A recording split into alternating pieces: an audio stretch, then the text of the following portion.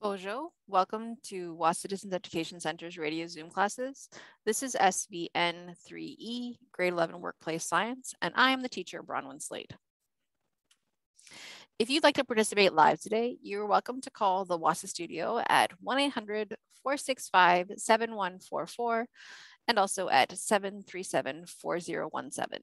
You can listen on the radio at 91.9 FM and on the television at Bell Express View channel 972.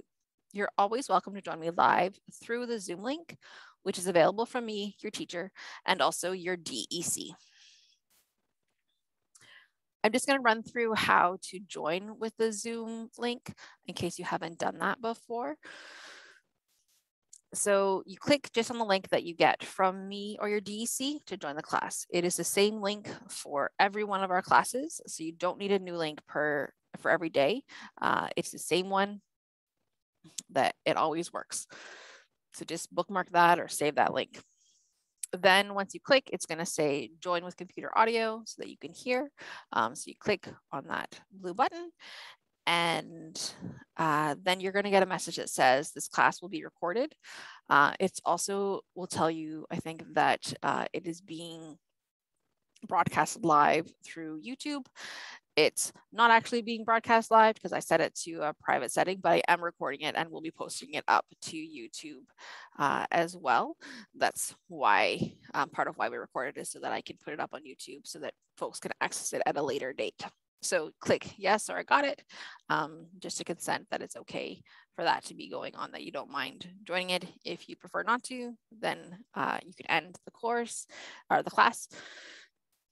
Sorry, the Zoom meeting, and then you can watch the replay on YouTube if that is more comfortable for you. On the bottom left side of your screen, that's where the microphone and the video are options. So you can, my microphone is on right now, so it's not muted. So it doesn't have a red line through it, but I ask you to mute yourself so that we don't hear any background noises. And I ask you also to keep your video off. If you would really like to have your video on, you can, but I keep my video off to just keep things a little bit cleaner and easier to focus on the coursework. Also, because I am recording it and uploading it to YouTube, that just keeps things private for yourself. So really, if you're joining it to watch the class, keeping yourself muted and your video off means that no one, when I do upload it, no one will know that you were there, or none of your personal identity will be broadcast with it. If you do have a question, feel free to unmute yourself and ask. That is totally okay. Yeah, and then I just ask you mute yourself again once you are done with your question. Then to leave the class, over here on the bottom right of the screen is an end button. You click here to leave. If you click there by accident and you want to rejoin the class, that's totally fine. You won't have any problems to do that. Just click back on the link and go start up again. No worries. If you do need to step away from your computer, it is fine to just step away because you're muted and your video is off. There's no way for us to know that you stepped away. So you won't be disturbing the computer if you need to deal with the rest of your life. That is completely reasonable and understood. So you don't have to leave the class and then join back in unless you want to. You figure out what works best for you. I have the subtitles turned on for Zoom in order to make the course more accessible. You can decide if you want to see them or not. So if you go down here to there's a more button at the bottom of your screen. There also might be a live transcript button in here, depending on how big your screen is. So you click on it and then you can either hide subtitles or show subtitles depending on what is best for you. You can also ask me for a copy of the live transcripts if you want. It doesn't always understand what I'm saying. I'm working on speaking slower and being more articulate, but it doesn't always pick up exactly what I'm saying properly. So we do our best. So you decide what's best for you. All right, so I also want to go over what the difference between the radio Zoom course is and the IL course, as that might not have been super clear, and just to clarify at this point. So first, how are they the same? The course materials, the evaluations, and the resources are all the same. So it doesn't matter if you're registered in the radio Zoom class or the IEL class, you're getting the same course, are getting the same support, the same resources. One is not better than the other in terms of that. One is not easier than the other. It is the same. It is exactly the same. Also, anyone can listen and participate in the radio Zoom classes. Even if you are registered in the IEL course, you are welcome to join us for the radio Zoom classes, either live or accessing them on YouTube afterwards. So as I said, I upload them to YouTube and I put in show notes. I connect to the materials, any extra resources or videos that we've played in class. That's all there posted on YouTube. So everybody has access to that no matter what pathway they are registered in. So then how they're different is just really the schedule. So a radio Zoom is scheduled over 4 different terms in the year. Each of the classes run for 9 weeks in one of those 4 terms. And during those sessions, I am here live, explaining the course concept, showing examples, talking through all of the, I think there's, 23 lessons in this one, not just 20. But so we work through all of the lessons together. The IEL courses are open to start and finish in the course anytime. So you can start now as of September 6th, you can start the IEL course and you can finish it anytime between now and June 16th, 2023. The radio Zoom class, you're kind of expected to finish it within the term, though if need be, we can roll you over into the IEL registration so that you can continue on until the end of June or the middle of June. And that's really how they only are different. So our classes are scheduled from Monday through Thursday from 10 to 11 in the morning on those 4 days. Friday, we don't have any classes. There might be a catch-up class, but it's time for you to do your work. Reach out to me. I will try to reach out to you. But our classes are live on the radio from Monday through Thursday from 10 to 11. And we are in our first week of our 9-week course. So this is our first day and our class runs from today, September 6th to November 4th is when the last week of our class. So though you probably don't have any work to submit for marking yet, it's important to know what you will be expected to submit so that you can be prepared. There are key questions in your IEL units that we send out. These are all the questions you submit for marking. So they have a key icon that lists which questions to do. So please do all of them. Some of them are found under the check your understanding. Some of them are activities. Some of them are review questions. So please complete all of those questions in order to get all the maximize of your understanding and your grade. Please show all of your work, any of your steps in your thinking. Really make sure you're giving me a complete answer and that you're actually answering the question that's being asked. Really give me as much information as you can and useful sentences. Really explain well so that I can understand what it is that you understand. You are welcome to do this by hand or electronically. If you want to write in your workbook, you can, but the spaces are pretty small. And so I would encourage you not to, just because that's pretty cramped. But if you want to write out by hand and send me by hand, that's totally fine. If you want to do it electronically, Word and Google Doc files are the easiest ones for me to access. Everyone has access to Google Docs through their NNEC email address. And if you need support to figure out how to do that, feel free to reach out and I can walk you through how to use those. If you need to use a different kind of file, that's probably fine. Just reach out so that we can make sure that I can access yours. I don't want your work to get lost because I can't open your file for some reason. Okay, so then how do you actually submit your work now that you've got it all done? So if you've done it by hand, you can scan it and then send electronically is the first method. So if you're using, if you have an Apple device, you can use the Notes app to scan if you don't have a scanner. Many of us don't. Or if you have an Android device, then you can use the Google Drive app. Both are free apps that generally come with those devices. And they have fairly straightforward scan functions that just sort of make it a little bit easier to read your work. Then you can send it through email to studentwork@nnec.on.ca and CC it to bronwyn.slate@nnec.on.ca. Or you can also send it to me through Facebook Messenger, where I'm found at bslate Wahsa. Both options are totally fine. Just a reason why I suggest to scan your work instead of taking a picture.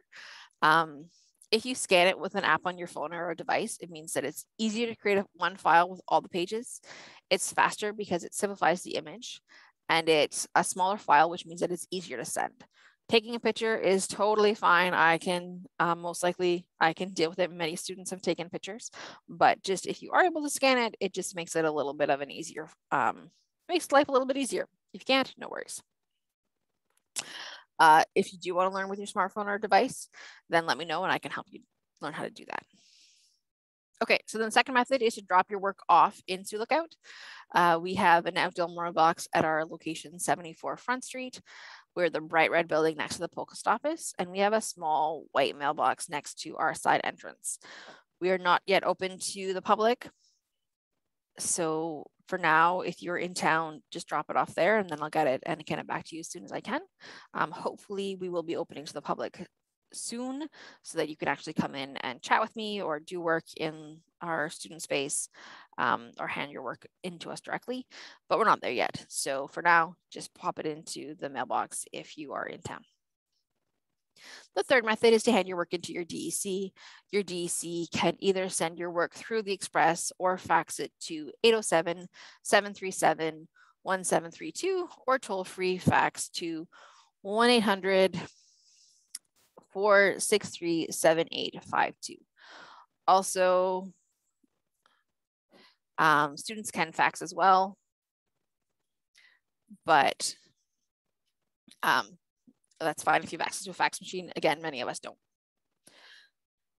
If you'd like to connect with me on social media, both my Facebook and my YouTube are under the name bslate Wahsa. So you can find me there. You can find me on Facebook. I'll probably reach out if you have Facebook, if I can find you as well, so we can connect there. I chat with many students through Messenger. Is a great way to connect. And if you subscribe to my YouTube channel, then you'll get notifications when I upload any of our science courses, our videos. So then you can just really easily access those if you need to go back and review any information. Again, all of our videos and classes are recorded and posted to YouTube. I have them under a playlist called SVN3E, and I share them on Facebook. There's also an archive of lessons from last year. So you can go back, and if you want to move faster than we're moving in the course, you can go back there. However, there were some glitches with some sound and some technology issues that I didn't realize until the end of the course. So those videos are probably not the best videos to watch, but you are totally welcome to if you want to. And then any glitches that were happening, just skip through that time. But there, as I put new lessons up, they will be there as well, so that you can access, hopefully, my recordings have less glitches this time around. Science is a really visual subject. I believe all learning, it's important to access both visual and audio pieces. So I strongly encourage you to connect with the YouTube videos or join me live through Zoom. If you don't have reliable internet and that's not an option for you, that's completely understandable. I know that's something that many folks struggle with. But if you reach out to me, I can send you a copy of the recordings so that you can still have access to the full experience of the course instead of just listening to it on the radio. Then you can maybe go to your learning center or access it somewhere else through a computer if that's not connected to the internet, and that's totally fine. Then you still get the full experience. So let me know if you need that support. As always, if you have any questions or concerns, please reach out to me. This is why I'm here. I am your teacher. My job 100% is to support you however you need it. I will reach out to connect with you, but I have lots of students and you just maybe have a couple of teachers if you don't just have one, if it's not just me. So please reach out if you need support. I am willing to work with you however I can to really support you. But I don't necessarily know that you need that unless you reach out. So my email is a great way to get me. My email address is bronwyn.slate, and that's spelled BRONWYN.SLATE@nnec.on.ca. Connecting with me through Facebook is great as well. B Slate Wahsa is my name there. Calling me at the office is 807-737-1488, and my extension is 2209. I teach from 10 to 11, so that's not a great time to reach me. If you need to leave me a message, then I'll get back to you. But totally, you're welcome to call. Also, you can call toll free at 1-800-667-3703. My office hours are Monday through Friday, 8 a.m. to 2 p.m. But like I said, I teach from 10 to 11.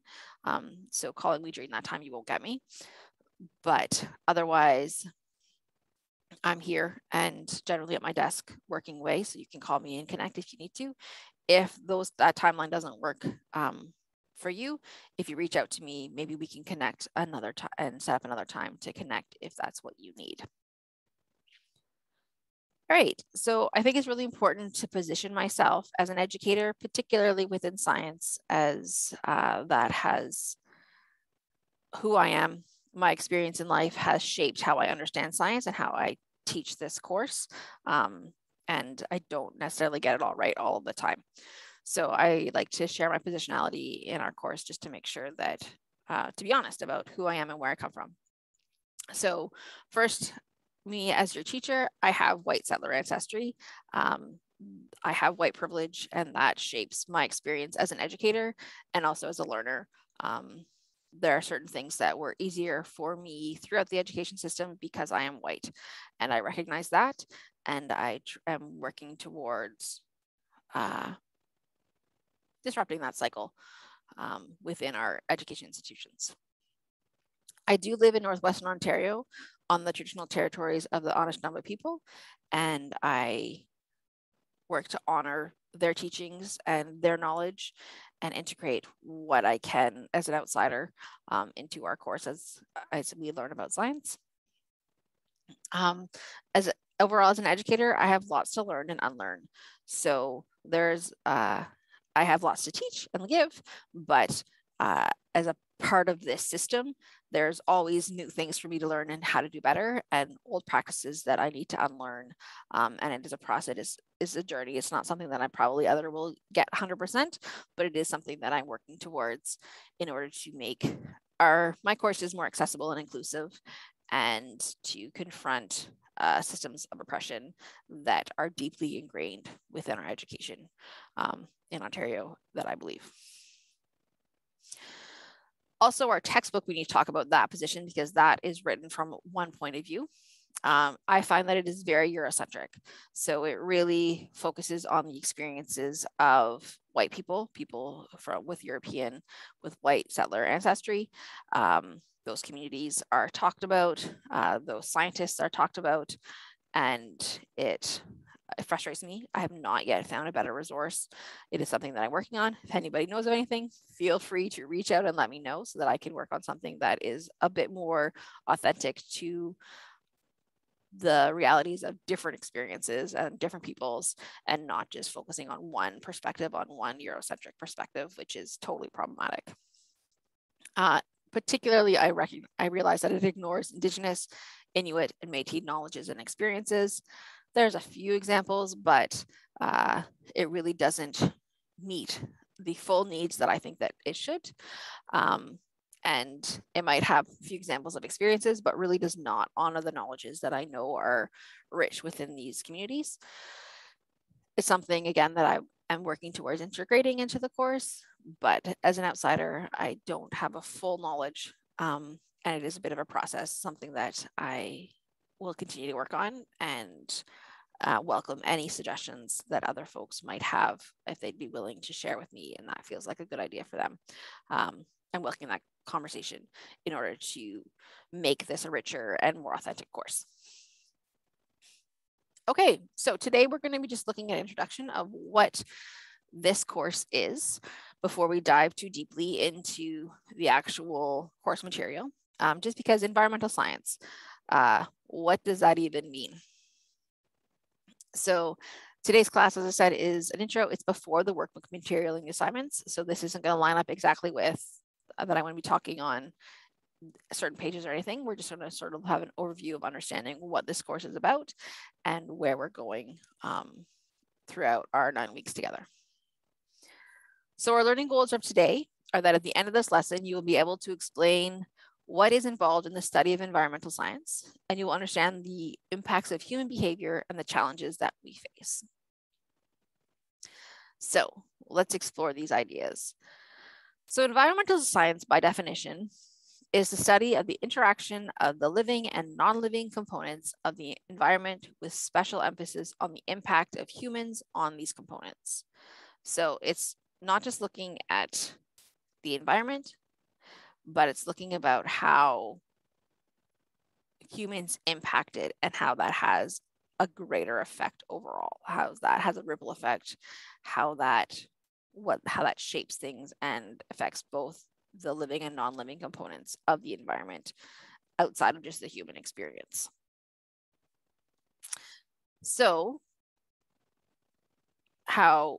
but it's also about how the environment impacts humans, because then that ripple effects about how we respond and impact the environment back again. So it has applied goals. So it's developing solutions to environmental problems. We're not just looking at that, how we impact things, but we also want to look at how we can maybe make changes and have a less of an impact or have a more of a positive impact. It's also an interdisciplinary field.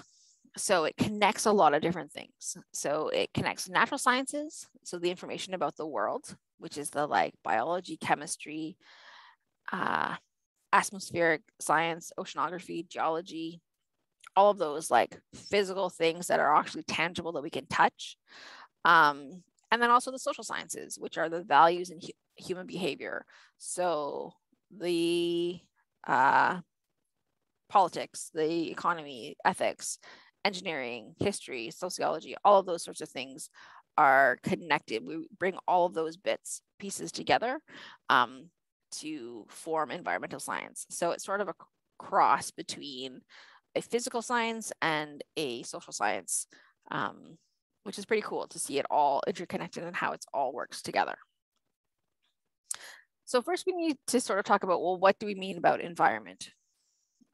So it's the total of our surroundings, all the things around us with which we interact or interact without us.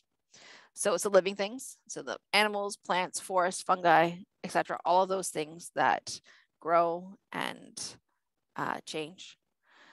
The non-living things, so the continents, the clouds, the oceans, the soil, the rocks, all of those physical, tangible things that are not living, breathing things. There also are built environments, so buildings, human created living centers, things that we create and take up space, as well as the social relationships and institutions. So it's those physical things, but also the interactions and the beliefs and the value systems that we as social creatures create and project onto our environments, onto the spaces around us. So we're going to talk a lot about natural resources. So these are the substances and energy sources that are needed for survival, particularly our survival. We have renewable resources, which are perpetually available. So sunlight, wind, wave, geothermal, these are all energy resources that we cannot use up, that are always available. They always are. I mean, the sun hasn't burnt out yet, so we're good to go. That isn't a concern. We can't use up too much sunlight, and we can't use up the sun in order for it to burn out. We can't use up the wind, and then there will never be any wind again. These things continue to happen, and we harness the energy that they create. Then we also have another set of renewable resources are the ones that renew themselves over short periods of time. So we often think of timber, water, soil as renewable resources, and they are, but we need to give them time to renew. So we can't just cut down all the trees and then be like, okay, you're a renewable resource, just instantly going to have more timber. No, it takes time for those trees to regrow. If you think about old growth forests, so there were trees that took thousands of years, and when we cut them down, then it's going to take thousands of years for trees to grow of that size and health again.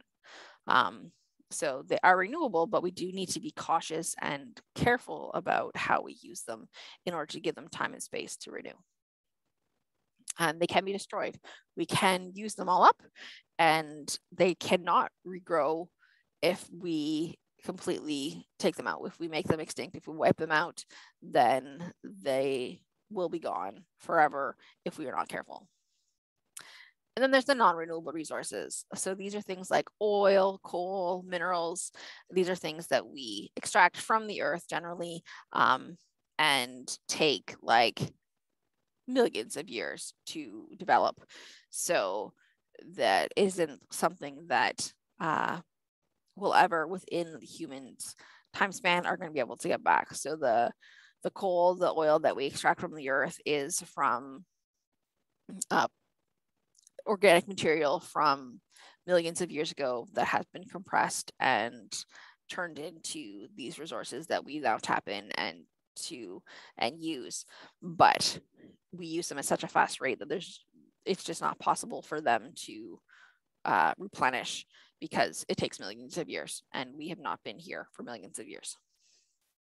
And they can be depleted, and they are on a pathway, as our society has been talking about over the last couple of decades, about how concerning it is the rate in which we're using these resources, and that we are wiping them out, and they will no longer be here. There's nothing we can do about it. So that's what the environment is. So then what is human impact? So global human population growth is how many people there are. So right now we have more than 7.9 billion humans on the earth. So just our existence is an impact on the earth. And a lot of that growth has happened very, very recently. So on this graph that I have shown, we have years before present. So 10,000 years before present, there was an agricultural revolution. So people started to use agriculture and grow more food. And so then our population started to increase because we had more access to reliable food sources. And so great. But then in the last 100 years, we had the Industrial Revolution. And so that our population has skyrocketed to go from under, like we had for thousands of years, we had under 500,000 people on the earth as a whole. And in the last 100 years, we have skyrocketed up to over 7.9 billion humans. So that has had a huge impact on our earth and what is sustainable and what are we able to, how we use those resources. So why do we have so many humans? So we had that agricultural revolution. So we had stable food supplies that started. And then we had the Industrial Revolution, which is when we urbanized societal powered by fossil fuels. We had developed sanitation and medicines. We had more food. So these are not bad things. Great. We had people who are living longer, people who are healthier. But it just means that our population has skyrocketed. We can't be living the same way that we were before we were using all of these resources. So the human growth has exacerbated all of our environmental problems. We take up so much space, we really impact our environment. So our growth rate has slowed, but we still add more than 200,000 people onto the planet each day.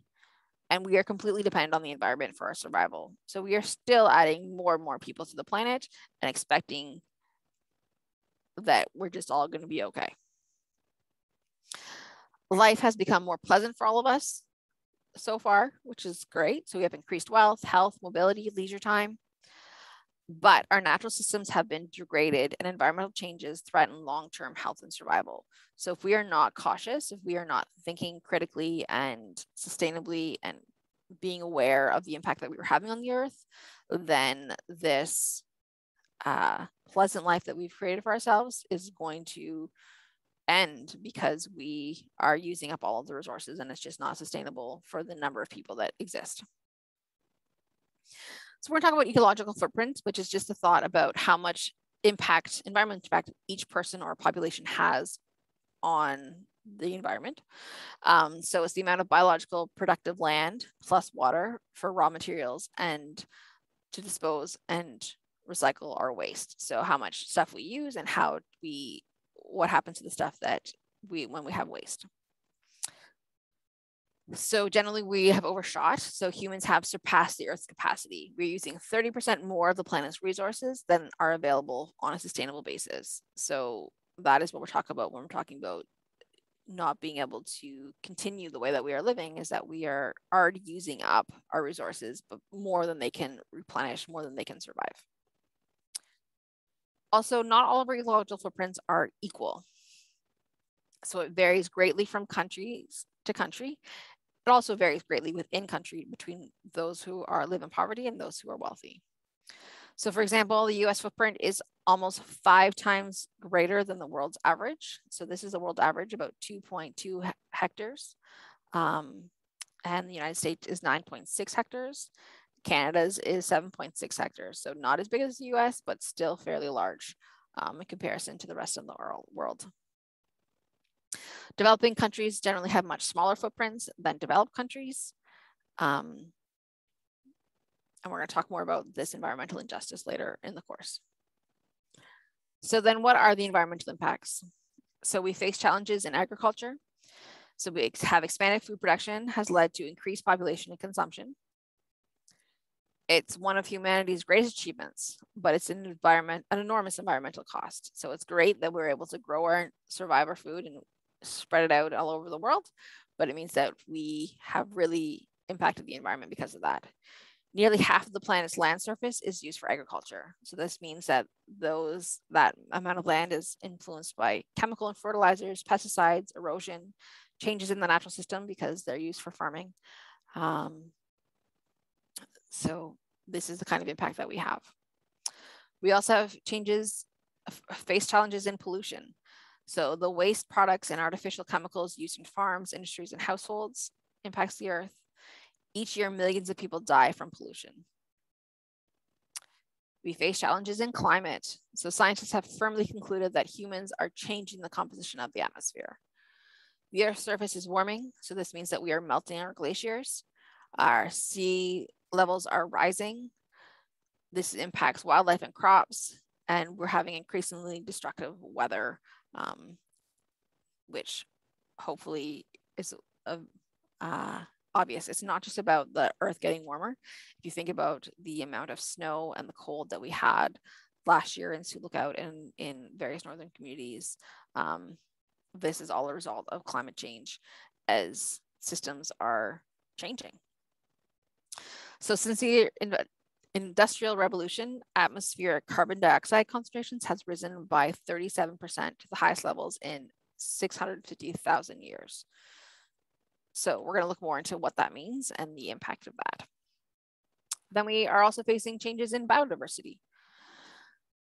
So human actions have driven many species extinct and biodiversity is declining dramatically. So we are getting less and less diverse plants and animals, insects, and that has a ripple effect.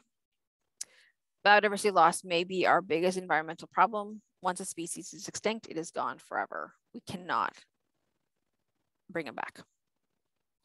So our energy choices will affect our future. The lives we live today are due to fossil fuels. Machines, chemicals, transportation products, all of this are based on fossil fuels.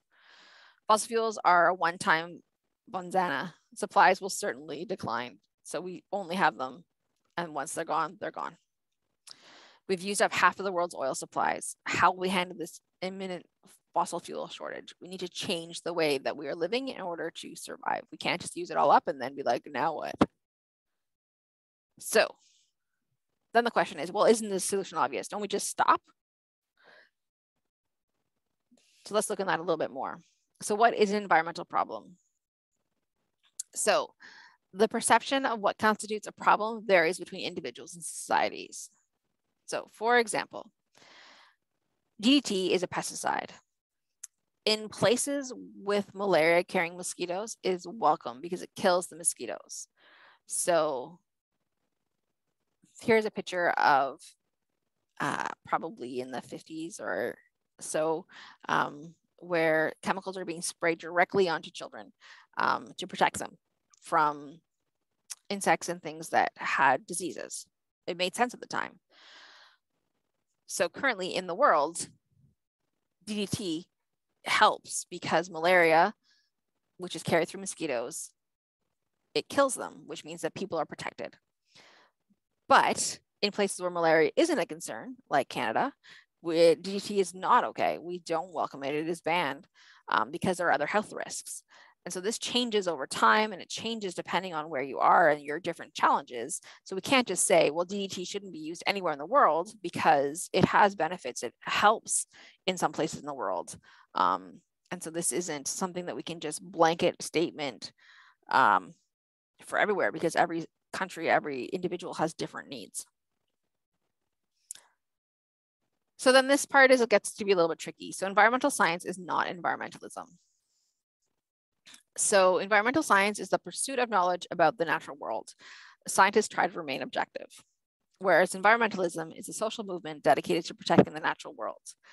Now, I would argue that that it's impossible for anybody to be objective. You choose the facts that you're presenting, you choose the way that you present them. There's no way for our bias to be outside of ourselves. We are always going to bring that with us.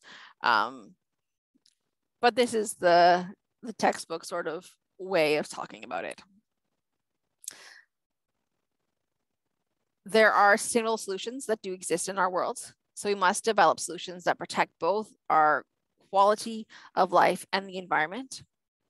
So there is organic agriculture, there's technology that reduces pollution, there's biodiversity that we can protect species, there's waste disposal, recycling. We're going to talk more about all of these things throughout the course in terms of what is the most effective ways of doing these sorts of things. And there's alternative fuels. So sustainability is the goal for the future. Again, my bias is coming through. I think that this is the way that we go. So this is why I don't believe that anything can be subjective or objective. So how can humans live within the planet's means?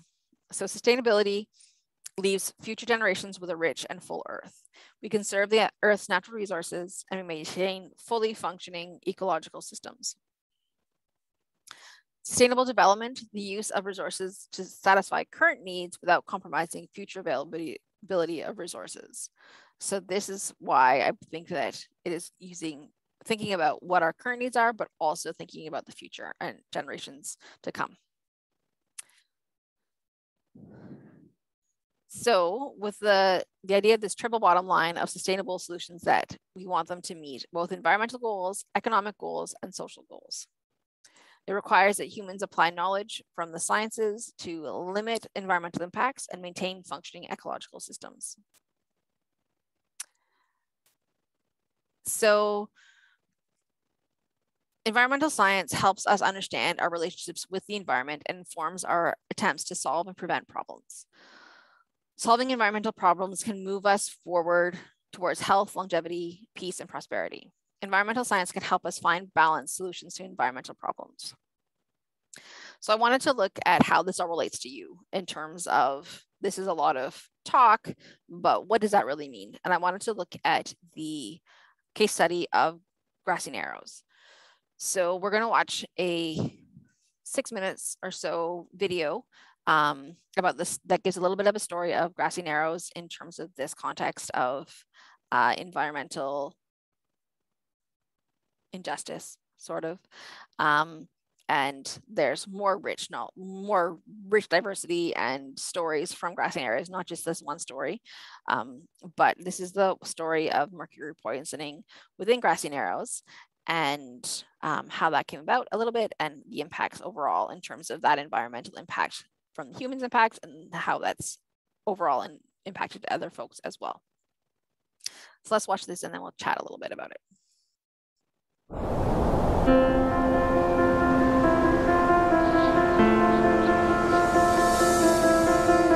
of Grassy Narrows.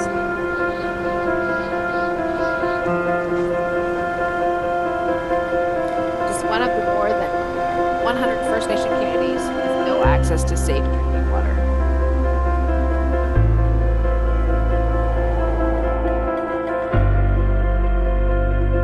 My name is Raphael Fobister. Hello, my name is Sharice Bruce. Darren Fobister. Judy De Silva. I am from Grassy Narrows. I'm poisoned by mercury, and I'm a mother of 5. We'll have stomach problems if we try to drink the water. It's already killing us slowly. It's a struggle every day to not have clean drinking water. If we run out, then we have to wait until further deliveries come in.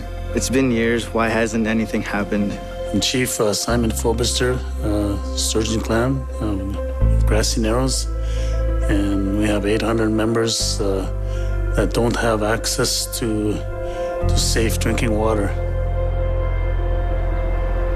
This is our Grassy Narrows First Nations standpipe.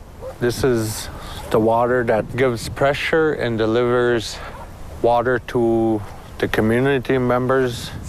The water in there is not safe. People are really resilient. They're very strong people. Like this thing, 2002 and 2016, the logging trucks still have not driven through here. So like it shows our people how they are so strong in what they believe in. The mercury issue started in 1975 when we discovered the fish were dying. Our people are a river people. Historically, they lived from the water. When we found out the mercury was in the water, it had a really devastating effect in our community, economically, socially, and all that. It's like a genocide of our people. A lot of our people have died from the mercury poisoning, and still today they are.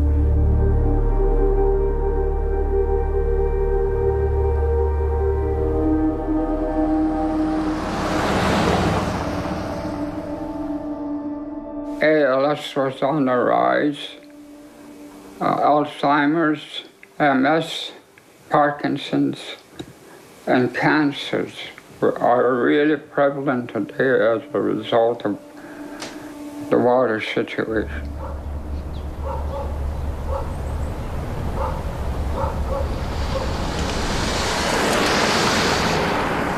Nothing happened to me personally because I always buy lots of water bottles. It's costing me money to actually drink water, and that shouldn't be happening when I'm at home.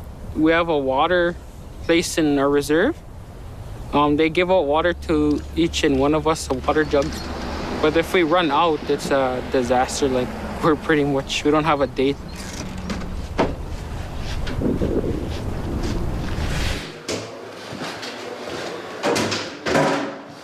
So when the water guy brings water, we have all our empties that we're collecting, so we trade full water jugs for our empty jugs, and that's how we get our water. We actually buying it from Kenora. The poor people, they are very desperate when they run out of water because they can't afford to go into town to get water. I could see it in them today.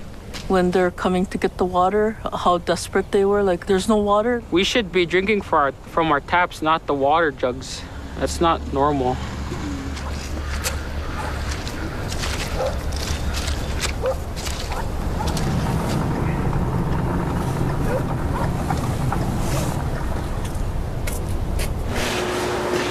So here, these are our filters. This is our baffles. At this moment, our water system is sending out some chemical in our treated water due to the lack of upgrades we need here.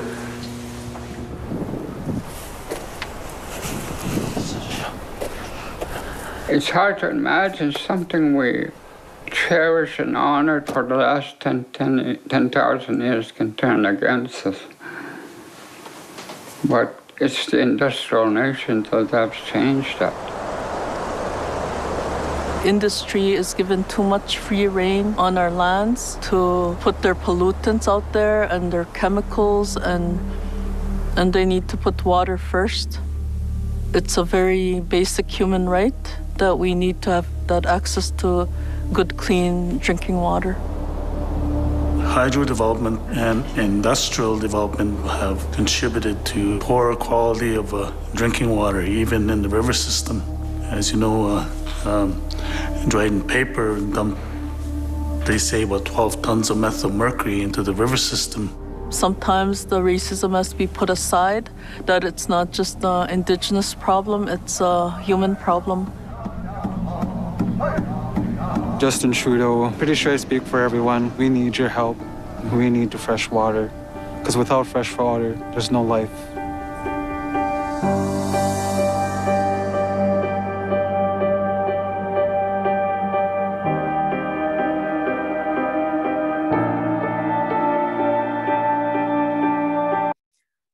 So this video, I believe, was made in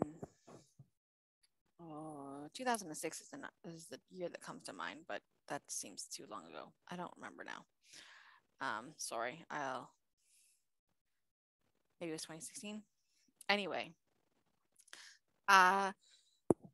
there's been lots of conversation about Grassy Narrows, and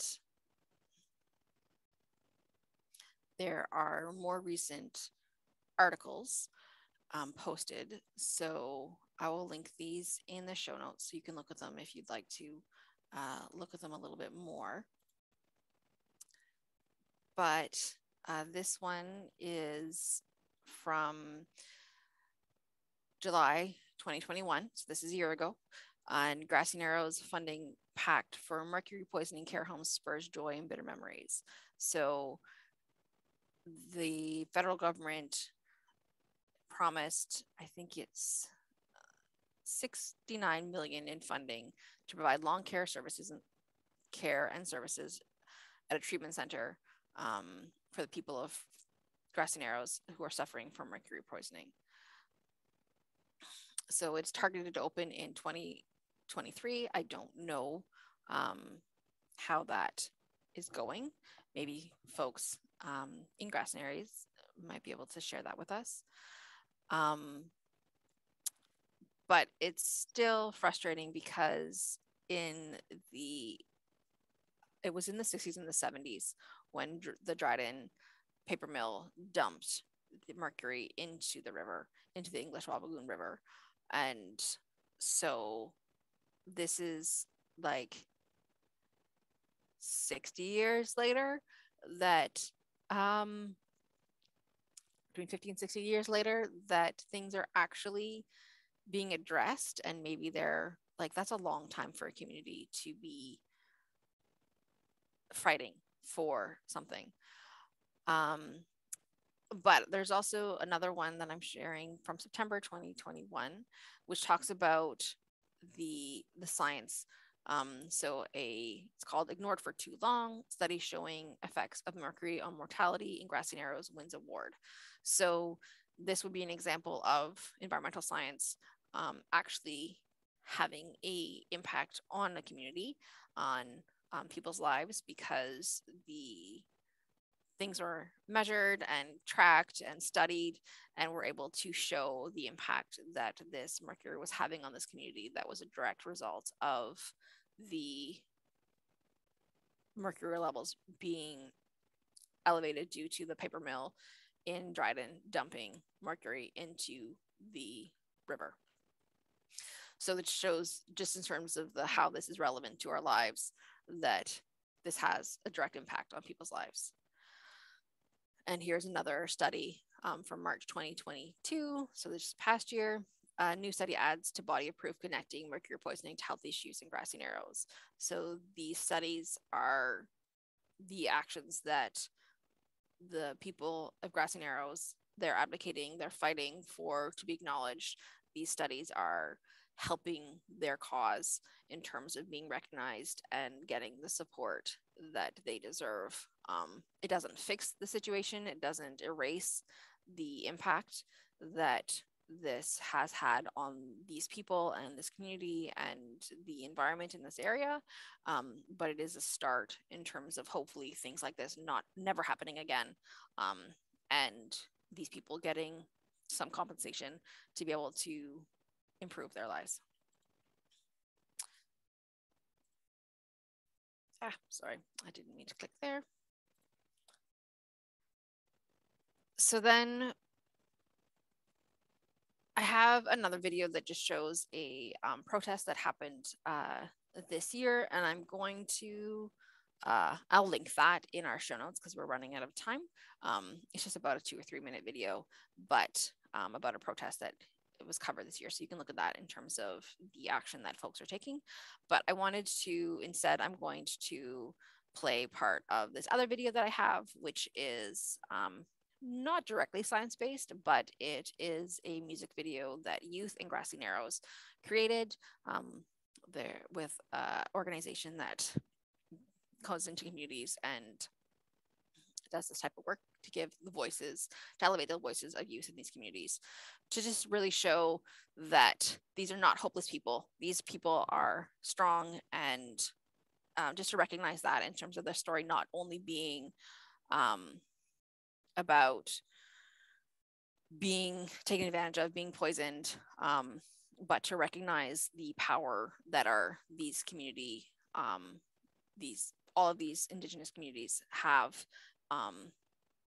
I wanted to end on that sort of note in terms of knowledge is power and how the impacts have of learning about this science stuff, learning about these environmental issues will improve the lives of these youth, and these youth are fighting and demanding it. I wanted to share this video home to me with everyone.